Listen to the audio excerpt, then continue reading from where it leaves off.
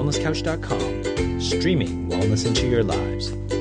You're listening to A Quirky Journey, the healthy family podcast with your hosts Jo Whitten and Leah Follett.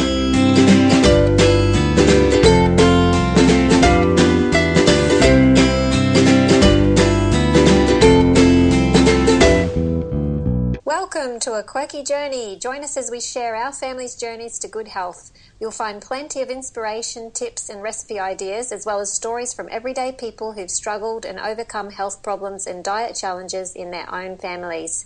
I'm Jo Whitten, author of the blog and book Quirky Cooking. I'm here with my friend and co-host Leah Follett, and tonight we're joined by her husband Mark Follett. Hello guys. Hi. How you going? Hello, I'm glad to be on the show today. Oh, we're glad you could come. We're interested to hear what you have to say. Well, I'm interested to hear what you have to say. I'm not. I hear it all the time. I'm sure. But it'll be good. It'll be good to get a male perspective on things. It will be. Yes. Well, we're going to be talking about the gut again, but in more detail, and what happens once you decide to change how you eat. So you guys have, quite a bit of expert opinions and advice on all this. So we've recently started our journey with GAPS and paleo kind of eating, but you guys have been going for a fair while, and I know from talking to Leah before that it wasn't all easy changing over for you guys, and I know it's never easy when you're starting on a new diet, but I'd love to hear if we can discuss your story a bit more, especially you, Mark. Sure. Yeah, well, I'll go first if you like. Okay. Yeah. Go ahead. Yeah, so it actually seems like so long ago that I had to sort of cast my mind back and think, what was it like? Because it's really just a bad memory. It's not something that I think about very often. That's part of our marriage. But it's not anything in my marriage is not a bad memory. Come on. Oh. Occasionally it does come up. Now, obviously, you don't know me very well, but the thing is, I'm usually very outgoing, very happy sort of person, very positive, optimistic sort of person. And the one thing that sticks with me from the time when we did a big changeover of our gut bacteria is how depressed I felt. So for probably 3 or 4 days, I was really down in the dumps, which isn't me. Yeah. And I was just sitting around the house, and I remember it rained one day, and I got so upset that I was almost crying because I couldn't go outside in the sun, and I was... All right. Okay, so driving home, from my perspective, Mark's sitting in the passenger seat because he was unable to drive a car. That's how bad he was. He couldn't function. It was insane. Unable to drive the car. He was bordering on tears because it was raining. All he wanted to do was to go for a swim and swim his laps at the pool, but it was raining and getting through to him that you're going to get wet anyway, it's all right. Like, that would have never crossed his mind. He is not a pansy in any way, shape or form. He's not afraid of getting dirty. He broke his toe yesterday, and he still carried on like a trooper. His foot looks terrible, but that's just the kind of man he is, and that is exactly what's happened. In changing the gut flora over, it reduced him to an absolute mess, and I hope I never get that man back because he needs to be the stronger part of our family. I don't know if anyone, any of your listeners have actually tried like a green detox, but I could probably liken it to one day, and this is slightly off the topic, but it's a good anecdote. One day Leah decided that, well, we got a new Green Star juicer for Christmas, and Leah decided to go crazy in juicing kale, and she made this really strong green kale juice, and it was like liquid chlorophyll. And we all took a shot of this liquid chlorophyll that she'd made out of the kale juice, and then she turned out like that. So her body had this massive detox. Are you pointing the finger back on me? No, I'm just saying that obviously if anyone's been through a process of detox in any way, shape or form, they'll probably understand how it felt. That you basically feel all these sort of flu symptoms, you feel down in the dumps. You just can't function for the day. You're all sort of crying and thinking, why am I so upset? Yeah, your muscles don't work and you're lethargic and achy. Floppy. It's the headache as well. Yeah. For those drinkers, I would liken it to being hungover for an extended period of time. Yeah. With the depression that comes with that. But, yeah. Wow. Mm-hmm. So that was... What kind of diet were you eating before you changed, and That was when we started. So what was the GAPS. difference? Okay, that was when we started GAPS. So we had gone gluten-free, but we had switched from the wheat products to all the gluten-free products, with everything with the, you know, the rice flours, tapioca. We were using chickpea flours, and I was very proud that I was mixing my own special blend of flours and making breads or, you know, loaves out of those types of things. So we were still a high starch diet, and a starch being a carbohydrate. So we were essentially still feeding that bad bacteria. And more importantly, we were still eating refined sugar. We were. Yeah. We'd go through a kilo of sugar a week between Wow. 4 people. Well, because having the besan flour or chickpea flour in anything, it was the only way to mask anything. And I had just gone through a period of, I'm so worried about the veggies that I'm giving my kids because of their high salicylate, high glutamate, they're a high amine or a high histamine food. So I had researched those and gone down a path of, my vegetables are upsetting my children, and I started playing with these other things and thought they were a better option. So we reduced the veggie content, increased the starches, and we made it a whole heap worse than it needed to be. So yeah. And did you go off dairy as well, or were you already off dairy? Yeah, we were already off dairy, and we were sucking down a litre a day of soy milk, and I was baking in it, and we had it on our cereal, and we were having gluten-free cereals that were different colours, and it was just like Fruit Loops. But I was the best mother in the world because I was buying the special gluten-free ones, and I was being a dedicated mum, and that was my belief system, and I thought I was doing the right thing. Well, that's it. You were doing what you knew. My favourite gluten and dairy-free meal, because I say meal because I had this several times during the day, would be a massive bowl of natural cornflakes with no preservatives added, and soy milk and lots of honey on the top. So that would be a regular meal for me that was gluten and dairy free. I remember doing the same thing. But then when you look at it in macronutrients terms, it's honey, which is sugar, corn, which is a sugar, and then the milk that we were having was also high in sugar. Even though it was a soy milk, it was a commercially available one. And switching to, even when I woke up to the fact that that's what I was doing, and I switched to an almond milk or a rice milk, they still had the sugars in them. So until we actually woke up to ourselves and learned how to read labels, we just followed blindly and just accepted that because we were putting the extra effort in, we must have been doing the right thing for our bodies and for our kids. Yes, and so you've basically found that switching from that high sugar, high carbohydrate diet to the high fat, low carb diet, that's basically what you do now. That's where paleo kind of, Yeah. So we still totally have a lot of GAPS traditions. But that's kind of where we're working now, and we concentrate on drawing our energy from the fats rather than from the sugars. So I've worked out my ratio for my optimum is, a certain amount of carbohydrates, and that's based off my current weight and my energy levels that I expend during the day, and that's right for me. But Mark, being a male, needs more protein and a little bit more fat or carbohydrate as well to go with that. So it's very specialised, I suppose, if you try and analyse it, but at the end of the day, if you're hungry, you go and get something to eat. And the choices that we've now got, much better choices, as far as energy. So, Joe, what sort of symptoms did you experience? Because you've just recently gone through it. We're trying to recall what it was kind of like. I imagine it's a lot more fresh in your memory, or perhaps even continuing in your memory.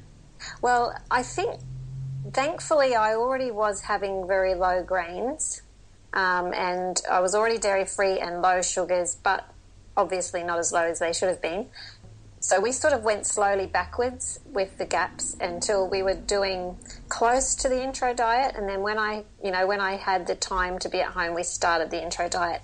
And I found probably the first 4 or 5 days, I had especially days 4 and 5, I had those flu-like symptoms with the muscle aches, very tired, very fuzzy head, hungry all the time, craving fruit. I wanted fruit so bad.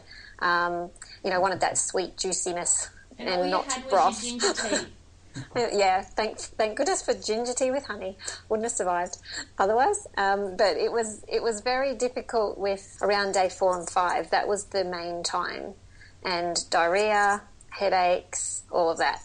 And then after that, only another day or so, it seemed to be suddenly I had all this energy, heaps more energy anyway, and the headaches were gone, the fuzziness was clearing, the muscle aches went, and I haven't had them since. I did have one reaction a couple of weeks ago to something which I'm thinking now was probably ghee, so we're not doing dairy yet. But it was kind of like more of a histamine reaction with asthma and sneezing and everything. But that first week was the hardest, definitely. I think it would be a lot harder if you went straight from a standard Australian diet to GAPS intro. I reckon that would be a rude awakening. Yeah, definitely. With all, if you're already having a lot of starches and carbohydrates and sugars, that would be much harder. So thankfully I was actually surprised that my kids didn't react really badly. They only had a bit of the grumpiness and the muscle aches and stuff. I actually thought it would be a lot worse. I think it's important for people, if they're going to try changing their diet, to understand that they're probably going to feel worse before they feel better. Oh, yes, and they do need to and for people to understand probably why, to some extent. Yes, definitely. So, obviously the first thing is the changeover in the microbiome. All of the cells and things that are inside of your body that live in there that are not part of you, they all live and breathe all the things that you live and breathe, and when you change that over, all your gut bacteria changes over, all your gut flora, and that's going to be one of the main causes of all of those flu-like symptoms, because when they die off, when the bad bacteria die off, they release all the toxins, and then it's basically like taking some poison in a small dose, and that's where the aches and pains come from. But also some of those bacteria are energy-producing bacteria as well. So you've got a changing of the guard happening, and your energy levels drop, and you're lethargic because those, even though they were probably higher levels of pathogenic bacteria, you've still got a lack in your energy sources there, and coupled with that, the inability to break down those foods, because you may have gut issues outside of the bacteria as well. And probably, Joe, the reason that you had a slightly easier ride to what I had is that you were going from... She was tougher. She was tougher. She was tougher. Definitely. Girl power. And a good health coach to help. Oh, yes. Of course. But for me, it was the changeover in the microbiome coupled with the changeover in changing from eating nearly primarily sugars all the time to eating fats. And I think... Sounds like you were probably eating a mixed diet of which is of a reasonable quality to start with. And as you said, if you started from the standard diet that's recommended, the standard Australian diet, and went to something like GAPS, it'd be a huge changeover, because you'd be changing your microbiome, but also changing your body over from one type of fuel source to another. So I think that would take longer than a week to get to that point. Yeah, well, a few people who are doing GAPS at the same time said to me they were surprised at how quickly, we were going okay quite quickly, and some of them are sort of stuck still in the first couple of stages, and they're like, oh, that's not fair. But, I mean, I did probably put ghee in too quickly again. But that's the nature of GAPS, isn't thankfully, it? I think... You have to be flexible, and you've got to keep a food journal and a tab of where you are, and no two members in the same household have the same experience either. No, that's right. You can be totally different. Yeah. I must tell you one more thing about the die-off stage. My husband kept telling me how dreadful I looked, and did I really know what I was doing, and are you sure this is a good idea? I'm like, I'm supposed to be sick right now, okay? Yeah. I'm meant to look like this. But what a scary thing. If you didn't know that you were supposed to feel like that, you could definitely see that you were getting sicker and worse, and by the end of that 2 weeks, I think some people just give up and then put that aside as that it was their failure, or the diet didn't work, or that's it wasn't a good time for them, but really they've got to ride it out, and that duration is different for everybody. I think that's the same. Yeah, you'll hear people go off about, going low carb, high fat, and how terrible it is, and they, would probably get to that stage and see someone getting to that stage and say, "See, told ya." But I knew that from all the other people's stories that I'd read, I knew that you pull through that and you feel really good just after that. So I'm like, No, you wait a couple of days, then it was right. A couple of days and I had all that energy, so it was good. Good girl. Yes. And how are you feeling now? Like, are you probably how much into it are you? Sort of 6-8 weeks into it now? Let's see. I think we're 2 months into it. Yeah, Yep. Pretty much we started the 1st of October with the intro diet, so now we're at the end of November. And I'm feeling good. The kids are doing pretty well. I had a couple of setbacks, but mostly we're all around about stage 5 with a couple of things that we've taken in and out. But, doing pretty good, I think, for 2 months to stage 5. It's interesting. So, one of the things that I'm really interested in is how all of this stuff we do with diet works with the way that we work in our jobs. And for me, I work in engineering, and I work with a lot of people that are similar to me in the way they think, and brain function is a very important part of the job that we do. Yes. And for me, one of the real improvements, apart from the way I felt, was the improvement in my brain function and how quickly I could recall things, and how quickly, probably more for how long I could concentrate at a time without running out of brain power, without having to go and grab a coffee or some sort of stimulant. And that was probably took a little longer to take that sort of effect, but it gradually crept up on me, and I started realising that I wouldn't get to morning tea and start feeling lethargic. I'm not talking about physically lethargic because I'm sitting in a chair, but I'm talking about mentally drained, and then I would get to lunchtime, and then I would get to afternoon tea, and now I pretty much never have a problem where I've got an issue unless I'm maybe fighting off a cold or something, and I really notice the difference then. But other than that, there's a concentration that's sustained and it's there, and it's just because you're working off a good fuel source for your body, and you're not having these peaks and crashes in your blood sugar levels all the time. Well, that's the biggest change I've seen in my life, probably in my health, is 10 years ago I would have to eat breakfast the minute I got up. 6 o'clock in the morning I would have to eat breakfast. I was starving by then, shaky. And then at 8 or 9 o'clock I would have to eat again, and I would already be low blood sugar. If I went till 9 or 10 without eating, I would get completely hot and shaky and headachy and angry, that hangry thing. Yeah. And it was like hot flushes going over me, and I felt sick. If I didn't eat, I would just almost faint. And it was constant all through the day like that, up and down, up and down, up and down. And now, I noticed the other day I had a cooking class at someone's house, and I was rushed all day. It was one of those days where I had to get ready for that, and then I had to get there, and then it was 3 hours class, and then I had to get home and make dinner. And I had a good breakfast, and then I had a tiny bit of something to eat as I rushed out the door for lunch, cooked for 3 hours, and then got home and made dinner. And I thought, you know what, I stayed alert for that time. I didn't do that low blood sugar thing. My body's totally changed. It's amazing, really. Just the way that your diet totally changes the way, like you're saying, the way that you can concentrate and the way that you can have that sustained energy. It's good.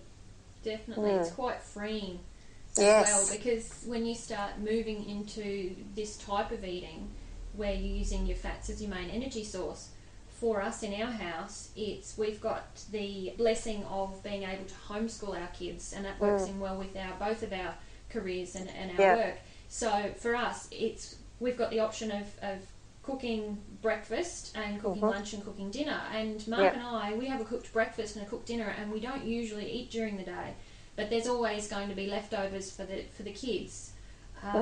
But it's that sustainability, and for us, it's, if you're not feeding an adult that extra meal in a day, it really does reduce the overall costs on the weekly budget.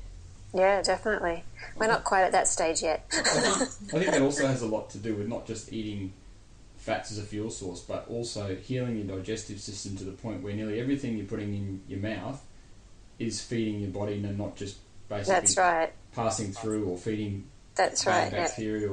So you're able to extract more nutrients out of the nutrient-dense food you're putting in there, so you need less of it. And you've still got the same sustaining capabilities that you had before. It's just a different source.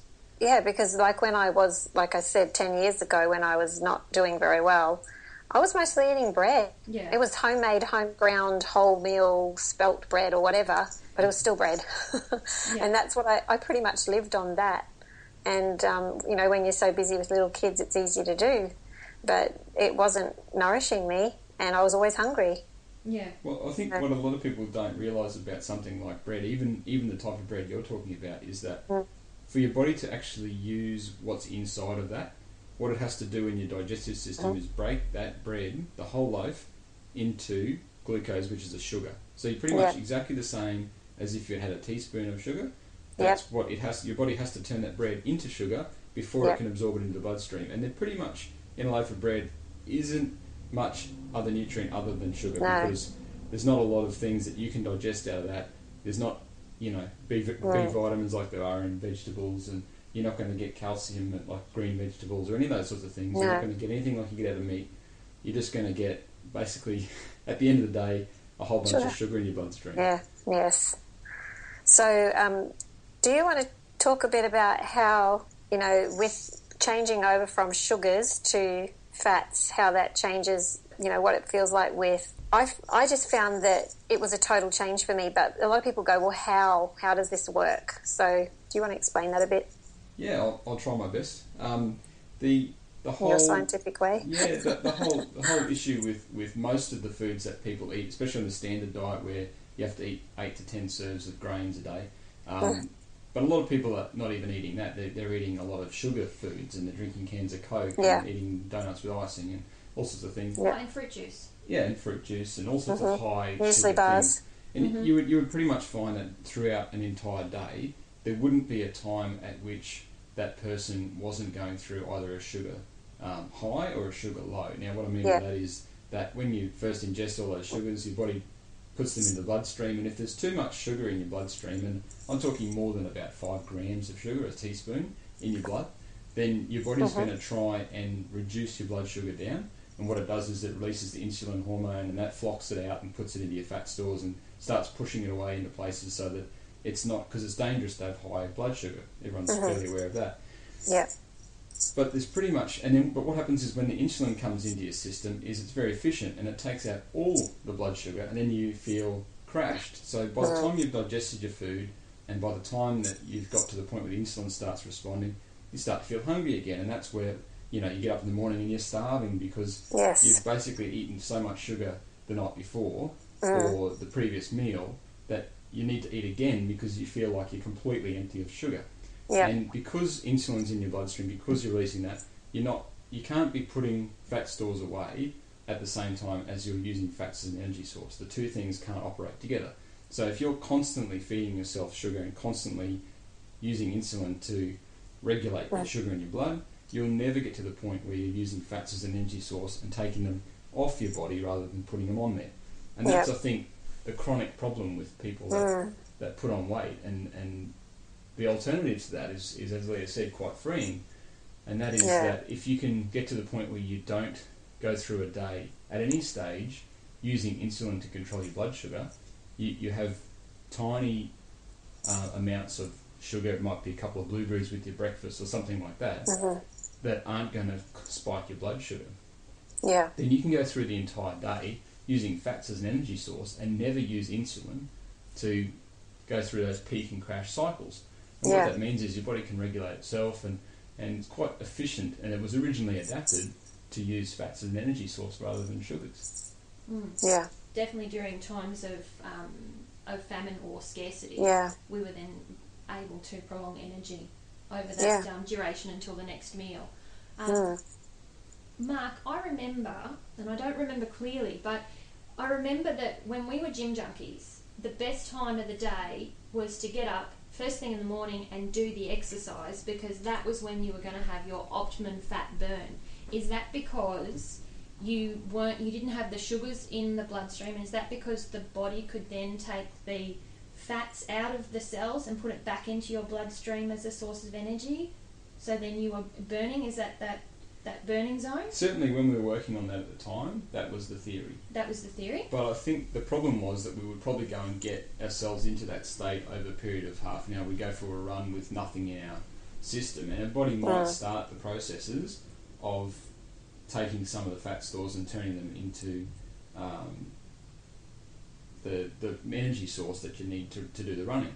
But the problem is you probably come home and have a massive breakfast as soon as I always did, because I had prolonged, and I was shaky when I got in the door. Yeah. And then I just craved, and I think I ate twice as much breakfast after that, which was usually, extra bit of toast and maybe toast and cereal, and I always had a really milky, heavy coffee on top of that.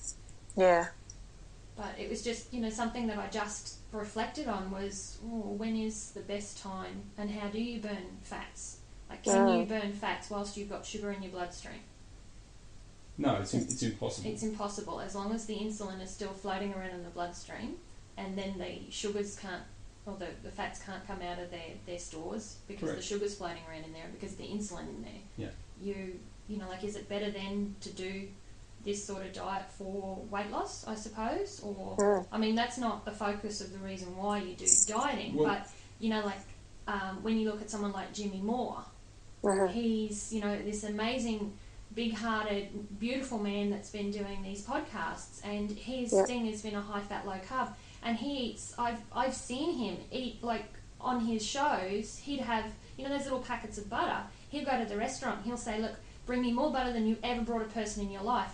And he'll have one of those little packets of butter with every bite of his meal. And it's just I'm wanting, there's that much in it. And he's doing it from a weight loss, health restoring area. And it's a bit different to what we're doing. We're sort of using it to maintain our body mass, and because we're happy with the size we are. We're, happy where you are. Trying to utilise the healthful benefits and not overload the system with having to produce too much insulin throughout the day, because that's an extra wear and tear on the body that you really don't need.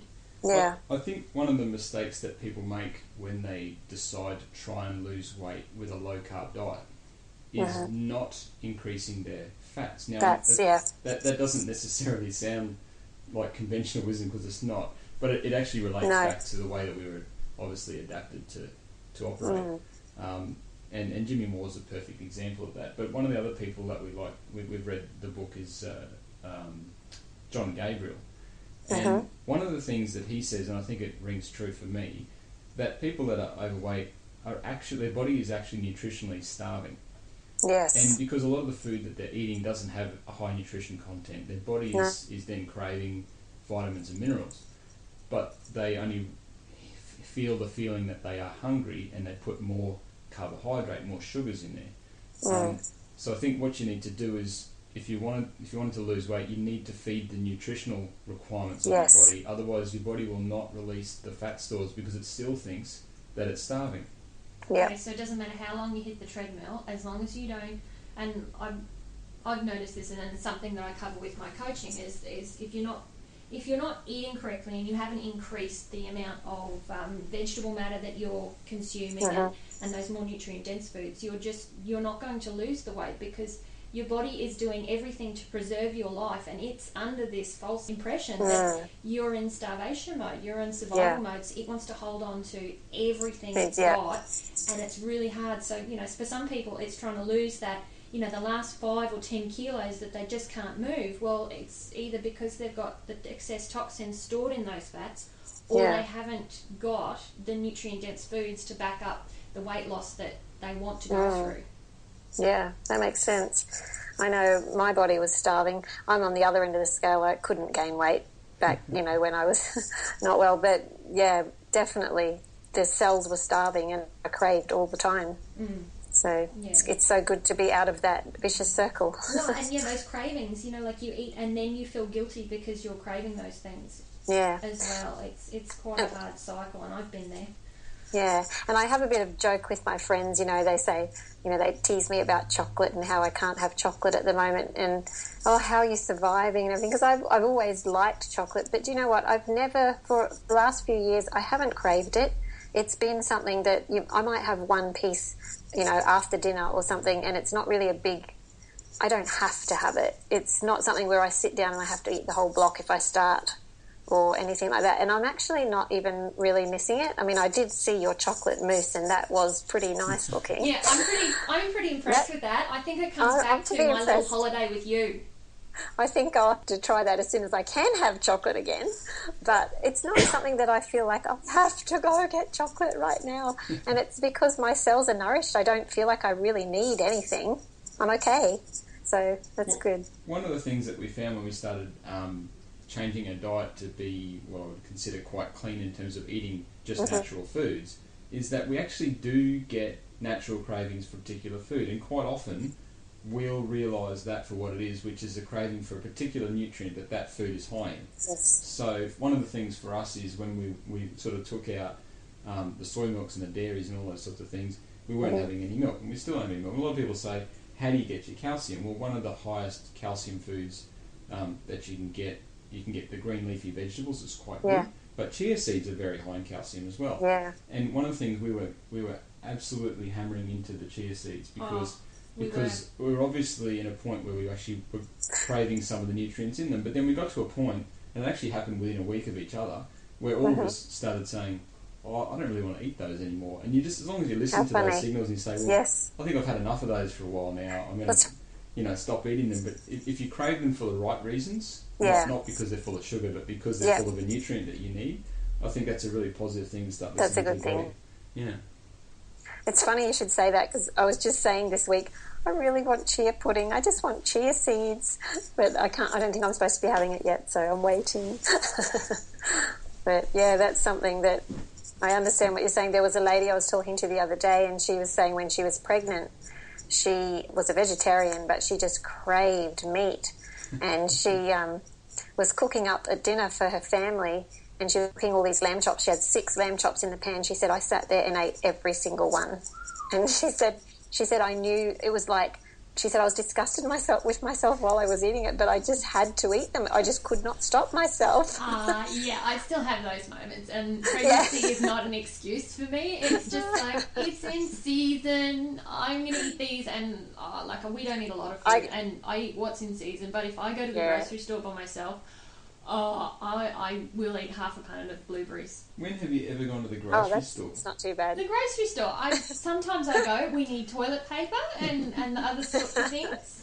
But it's just kind of a bit of a joke. Okay, so once a month I go to the grocery store. We hardly that's pretty good. Go to the grocery store. Good. It's usually just whatever we can get at the markets, and it's interesting at the moment because we're going to the markets and the season here is changing, and that means that the food is changing, and all the things we've been eating for the last 3 months are disappearing from the market, and all these different things are coming in. And the other day we tried a new thing we'd never had before, a soursop, which is a bit like a custard apple, and we just saw it and went, well, obviously those are in season because they've got a massive box of them at the market. And they were cheap. They were cheap. They were cheap. So, I mean, that's the biggest indicator. If it's at the farmers markets and you can get an absolute glut of them for next to nothing, then they must be in season. Yeah. And avocados. That's how we were raised. We ate like that growing up. Well, ours are finally coming down in price. Yay. Our avocados are $1 each, so we buy about 20 or 25 a week. No. Yeah. But we can only do that at this point in time. We would never do that when, because over winter they were like $8 each. There's no way we do that. No.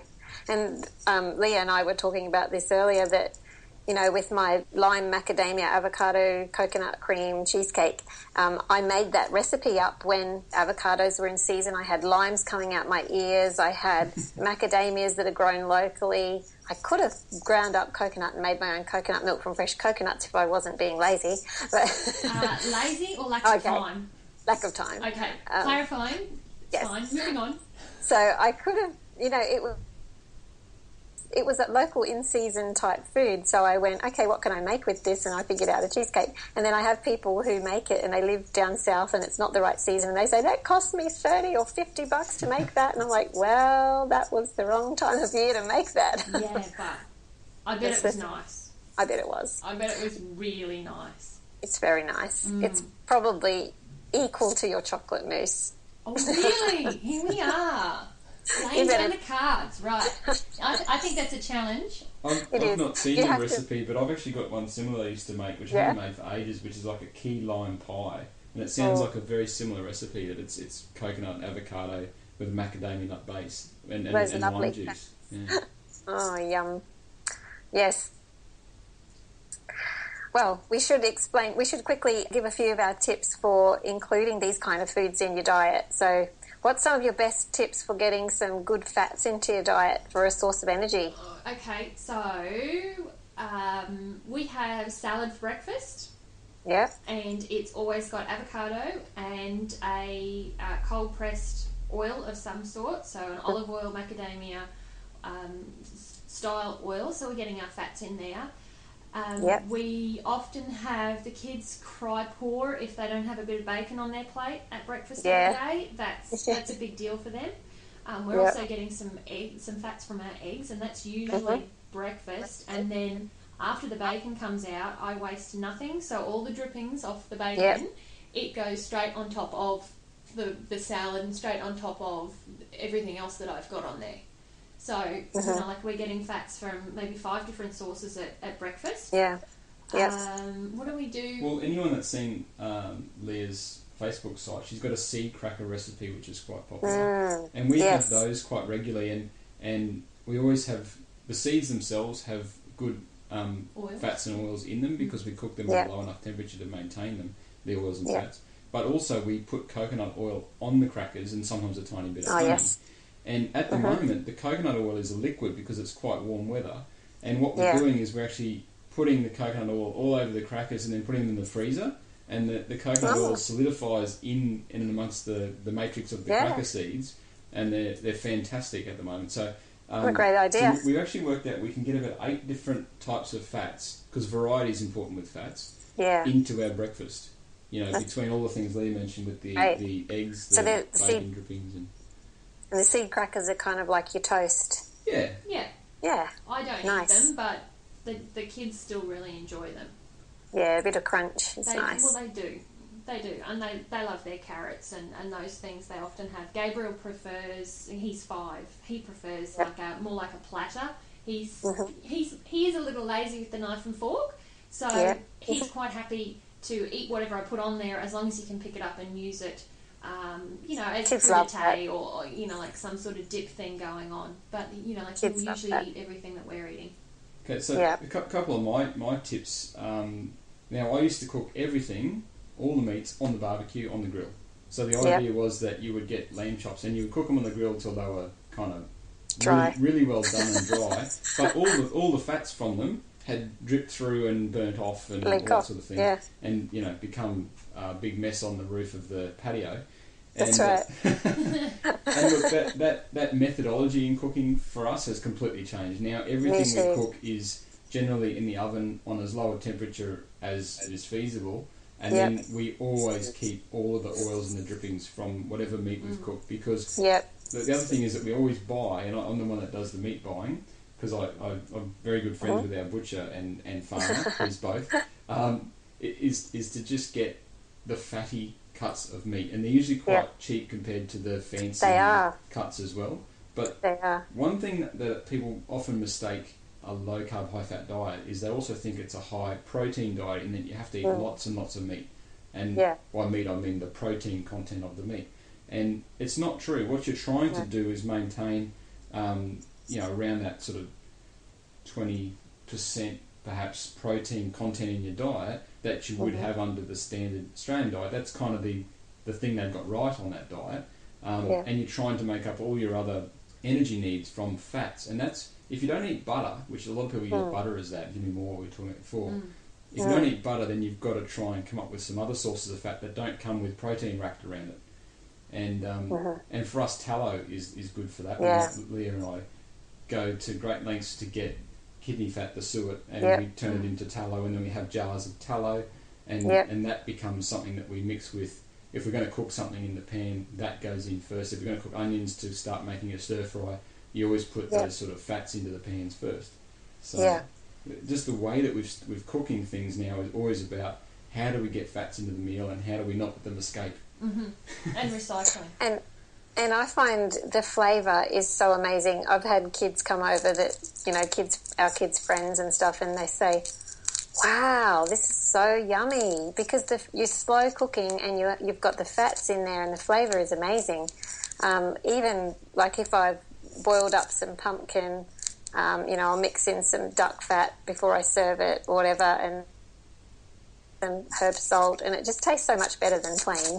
Oh, absolutely. So- It does. And you don't need Yeah. fancy seasonings either. So, No. I mean, You don't. for us, that's brilliant because, well, we don't use a lot No. of the seasonings. They're expensive, and a lot of the seasonings that we would like to use or, I don't know, crave or like the cayenne peppers and paprika and those sorts of things, like they're a sparingly used thing for me especially, because I don't do well on nightshade plants or vegetables or those sorts of things. So they give me a little bit of a histamine response, and I don't feel real great on them. So having flavoured, like well grown, well produced, and flavoursome meals. Yeah. It's really important. It makes it, and it's the quality of the produce and that love and attention you put into it. Like if you go and get a burger from McDonald's and then go and get a burger from somewhere else, at least the chef in the restaurant has put in the extra detail, and you know that just by the presentation on the plate. It's so much nicer to have a plated meal than it is to have something in a wrapper, and it's that attention to detail and that care. And I think the love of doing it at home just makes it all that more nourishing. Yep. Definitely. So I was talking to a friend who's a naturopath, and she was saying when you do have something sweet, make sure that you've got the protein and the fat balance in there as well. Do you want to say anything about that? I notice that with Gabriel especially, if I'm going to, because fruit's in season, Gabriel doesn't do well with a high sugar thing.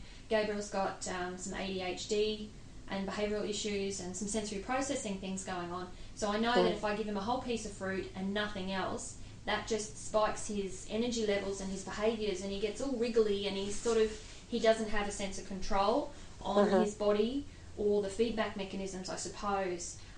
But I know that if I make him eat half an avocado before he has that quarter of an apple or half an apple, then the behaviour doesn't seem to bite back and cause that trouble for him. Mark, what's the reason behind that? What can I extract from your head? Okay, well, the way I see it, what I explained before about there's only a certain amount of sugar that can be in your blood at any one time before you have an insulin response and therefore a crash. Yeah. If you eat some sugary foods with lots of other fatty foods and things that take a long time to digest, then what's going to happen is that you're going to deliver, say you ate 15 grams of carbohydrate in some fruit, but you had it with a whole bunch of other things, then it would probably take a little while to get that 15 grams delivered into your bloodstream, and hopefully...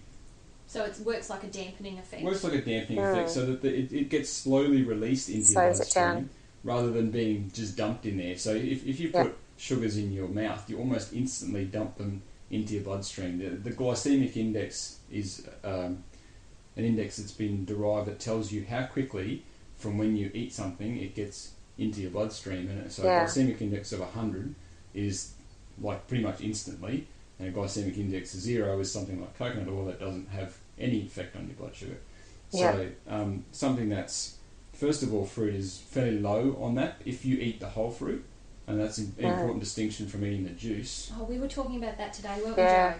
We were. I was just thinking we should mention that too. Yeah. Because obviously if you eat the pulp with the fruit, then that's going to slow down the digestion process and slow down the release into your bloodstream. But also if you eat it with a whole bunch of other foods as part of a meal, then the whole meal will be digested together and you'll slowly release those sugars out, rather than just basically eating them straight away and then having the big spike and then the crash. And I actually think that the problem with Gabriel's behaviour you mentioned before is not to do with the spike, it's to do with the crash and the cravings that come after that and the feeling that comes with a crash rather than the actual spike itself, which is fairly quick. That's true. So what that could look like in everyday language for a healthy sort of balanced diet, if you're going to have some apple, like you said, have a bit of avocado first, or have some homemade nut butter on your apple. Hey, that's a good one. Yeah, it's what my mum taught us that when we were little. I make a raw chocolate, which has got the cacao butter in it. Yeah. And it's got the cacao powder and the tiniest amount of honey just to take that bitterness out of it. And like I've usually got those in little tiny portion sizes frozen in the back of the fridge.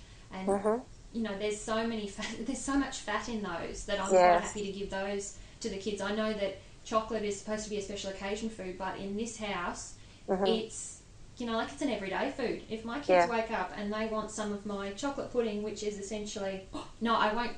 Well, yes, you can't tell. Say, because it's a secret and I'm relaunching and doing things, so I won't say what's in it yet. Well, actually, no, I can, because by the time this airs, it will already be out. It's fine. Okay. I just had a little heart attack. I'm okay. So the secret to my recipe is that it's got pumpkin in it. Yahoo! So even though the kids are saddling up at breakfast and they've decided that they're having chocolate mousse, they're actually having a serve of vegetables, so they're getting their pumpkin, and then they're also getting the avocado in there as well. So then they've got their veggie, and then they've got a serve of fat, and then they've got the coconut oil in there as well. So that's another serve of fat, and then they've got the cacao in there as well. And it's got so many health benefits in the cacao, and it's got resveratrol. I know that superstars, can afford to have injections and capsules of this stuff, which is supposed to be the anti-aging cure to beat all cures, and it's a high antioxidant thing. Right. I'm quite happy that the kids, if they saddle up and they feel like mousse for breakfast, I'm really happy with that. As long as there's salad with it, we can do that. Salad and mousse. Salad and mousse. What did you have for breakfast? Or like sometimes when you make some of those cakes, it's like I've got a girlfriend who made an almond based cake, and her kids had cake for breakfast before they went to school, and they were talking about good foods and bad foods at school. And what did you have for breakfast? Oh, I had chocolate cake. And to everybody else, they might be thinking, oh, I can't believe that mother giving her children cake for breakfast. Mother. But I can tell you, it was a chocolate cake made on almond meal, superfood cake, and then on like a raw cream or a fermented cream or something like that on the side, and probably a serve of bacon. So the amount of nutrient in that food, even though it still appears to be quite junk food, it really isn't. Yeah, no. Well, I think what Joe really we used to often have. Go, sorry. No, keep going. I was going to say what you probably wanted in response to that was not all the ridiculous things that you can have for breakfast that have low sugar. But where's the fun in that? I love it. That's the child and the kid in me. It's brilliant.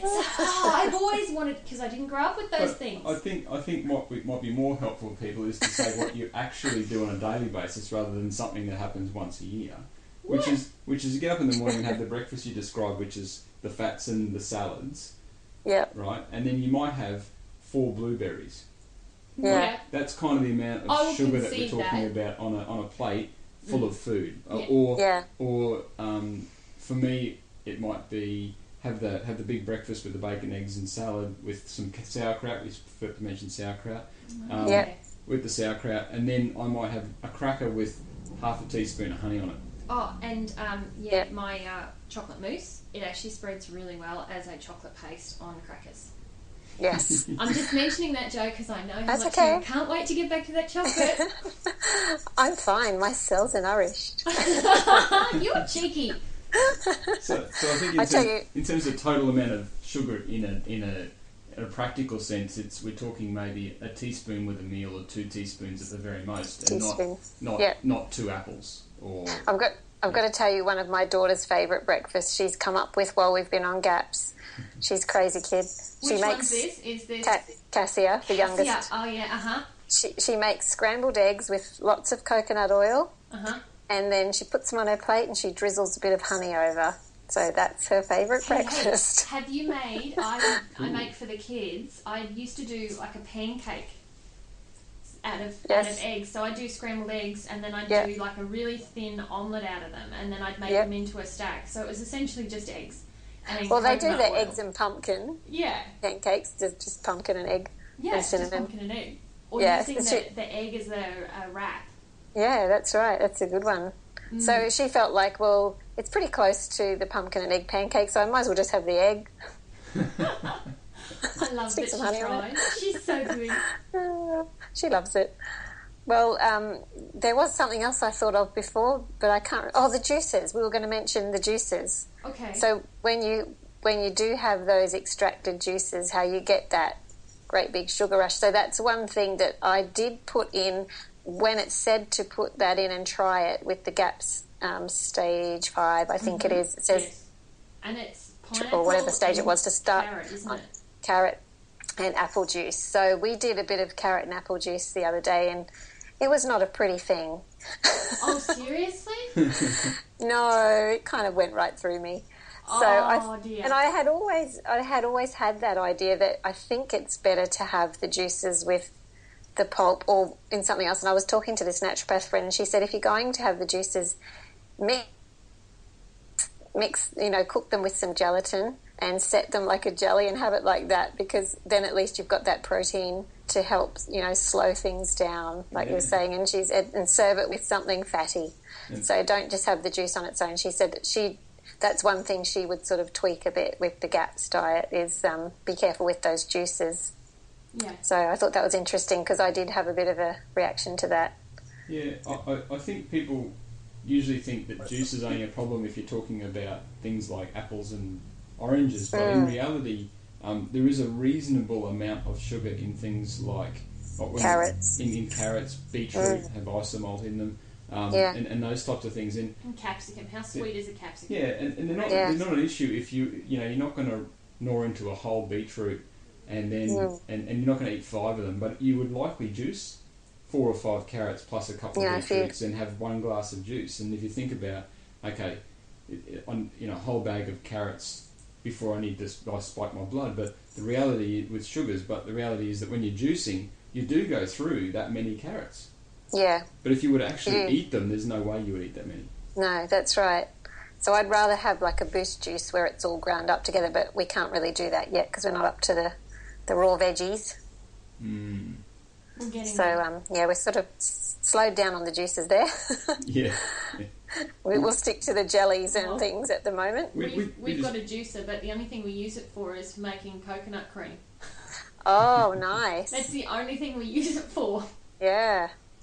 It's a bit elaborate to have such an amazing juicer just for that one thing. And then we don't, like coconut cream is maybe twice a week sort of thing that we're using at the moment. You don't use it to make jellies, make your juice for jellies? No.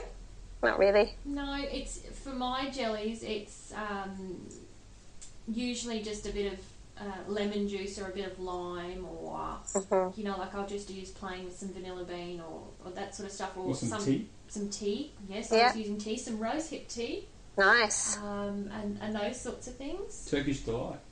Yes. Yeah. Yeah. So that's kind of where we're at. Well, we better finish up here because we're getting close to an hour again, as we do. Oh, yeah. That's okay. And we had a third we person. We can blame him. Well, yeah, add another person. You've got to add more time, see? Oh, okay.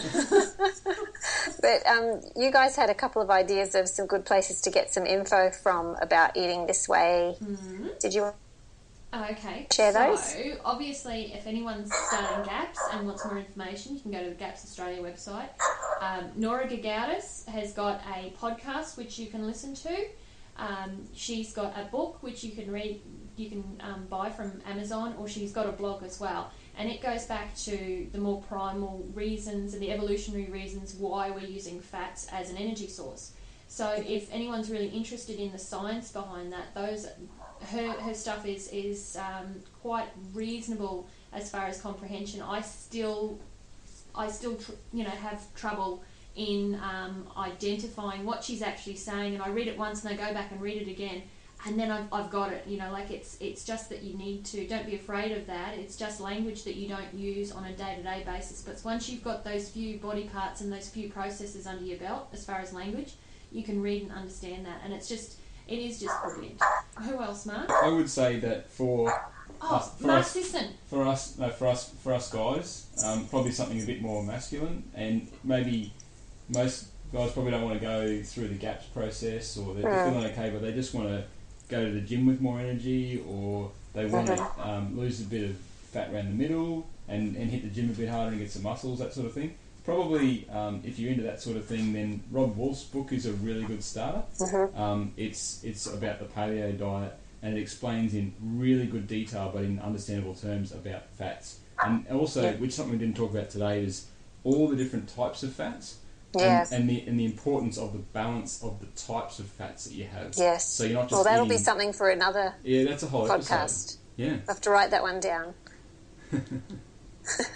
So Rob Wolf, my recommendation. Okay.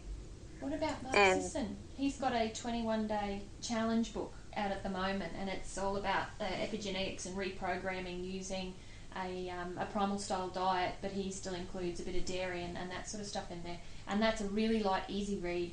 You could read it over the course of a weekend. Lots of pictures, great graphics. That would probably be my most acceptable, easiest starting book, I reckon. What was that one called? It is Mark Sisson, and you can go to Mark's Daily Apple. Oh, yes. Is the name I thought it of might be his him. blog. Yeah. And it's the 21-day total reset or transformation for your body. I'm not sure of the exact title, but if you go to his webpage, you can see that there, and he's got it all on his blog there as well. Mm-hmm. And did you mention Low Carb Down Under? Oh, yes, they're touring at the moment. Yes, they're touring. They are. Jimmy Moore's touring. There's a local Australian website, and they've got Dr. Stephen Finney on there, and some local researchers, and you're most welcome to make contact with them, because it is kind of a new movement. With new research and new information, and being local in Australia, you can get hold of them and send them emails and really, ask them some probing questions. Yep, because it's a very new thought for a lot of people still. Well, it is. It's new, but it's very old. It's new but old, yeah. Like how many millions of years old? Well, how about if you asked, most people ask their grandmother what they did with the drippings from the trays in their exactly. meat. They saved them in jars, like my grandmother, and my reused mum did that always. Yep. That's how I grew up. So we always wiped up the drippings out of the pan with our bread. We never wasted the drippings. We ate it. Yeah. So you don't have to go back to you don't have to go back too far. times to find the conventional wisdom that was just, using fats. Pre-margarine times. Yeah. Pre-margarine. Do you know what? I have a sad secret. When I was a teenager, I tried to get my mum off butter and bacon and fat. And I said, no, it's really bad. You've got to have margarine. Butter is bad. All that stuff's bad. And she'd argue with me about it. And she'd say, your grandparents and their parents, we've all had it. We've all eaten it. They're healthy. They live to very old ages, like 100, and it's like... And they've got great cholesterol. They haven't had dementia. They've got great cholesterol. They're healthy. They're this. And I'm like, no, it's bad. You can't have it, And my mum sort of went towards that new way of thinking eventually, and she got really high cholesterol. And when she... Don't listen to your daughter. And when she, I don't know what happened, but she went back to the more traditional way of eating, and her cholesterol's fine again. Yeah, a lot of people experience that. Yeah, so it's funny, I apologised to her in later years and said, sorry about that, Mum. You knew better than me after all, see? You should always know your mum knows better. Yeah, we're definitely going to have to have another episode on fats and cholesterol and all those topics, because there's a whole show in that. Yeah, definitely. Yeah, and I'm quite confident with the health coaching and the emotional, social reasons as to why we are designed or made to do things in a more practical way of explaining things. Mark, on the other hand, he has this photographic memory, so when it comes to recalling data figures and information, it's what he's saying, he's rereading it in his head as he produces it. So having someone that can do that, and to make up for my slight inadequacy in that area, is just a blessing. I'm so happy that someone under this roof has got a fully functioning brain, because, It's very good. Thank you, Mark, for coming in. Yeah, no problem. I enjoyed that. Yes, because I'm shocking. I'll read something and I'll know what I think, and vaguely I know why, but I couldn't tell you exactly. Yes. And my husband gets very, annoyed at me, because he's like, you need to give me the facts. I'm like, well, I can't remember exactly, but I know that it's bad. You would or remember I know that it's the book it's from, and if you go and Google it, you'll know exactly where it is. But I think it's the order of importance. You need the more practical information and the hands-on and the emotional reason as to why and how. So I just need a photographic memory. That just squeezes out all those numbers. Maybe as I get my fat level's higher, I'll get a really good brain like Mark. It certainly helps. I'm going to go and do some brain training exercises, and I'll see you in 6 months, and we'll revisit this conversation. I'll see if I can retain anything after that. That sounds like a good plan. Well, we better finish up. So thank you so much, guys. Thank you, Mark, for coming and joining us. That was very helpful. You're welcome. And I hope everyone enjoyed it and that you'll come and check out our website. So Leah has her website up and running now, and it's called... What is it called? Balance. So okay. AKESIS balance.com. Okay, and so you need to go check that out. Yep. And mine is Quirky Cooking. We've got our Facebook pages as well. And also come and subscribe to our podcast. That would be great on the Wellness Couch. I don't have my notes in front of me and I can't remember exactly what to say. Oh, well, that's okay. Can I just put it out there that if there's any menfolk or any women that have any questions of a masculine nature or an athletic nature, if they want to contact Mark and want a more scientific reason, explanation, source of information from a male's perspective, even, being the male in the family and how to incorporate exercise and balance. Mark's actually been doing some coaching in that area as well. So if there's something that you need some guidance or help in there from a male perspective, he's more than capable in doing that. So either contact Joe or myself through our pages and we'll pass that on to him. Excellent. Thank you. All right. So, yes, come and chat to us. Come and ask questions. We're here in lots of different places. You'll find us. We'll put the links on the blog as well, so you'll be able to find all these different sites that we've talked about as well. So thanks for joining in, everybody, and we hope you'll hear us next week. Bye, everybody. All right. No. See you later. Bye. Whilst the Wellness Couch presenter endeavour to provide accurate and helpful information to their listeners, these podcasts cannot take into account individual circumstances and are not intended to be a substitute for health and medical advice from a qualified health professional. You should always seek the advice of a qualified health professional before acting on any of the information provided by any of the Wellness Couch podcasts.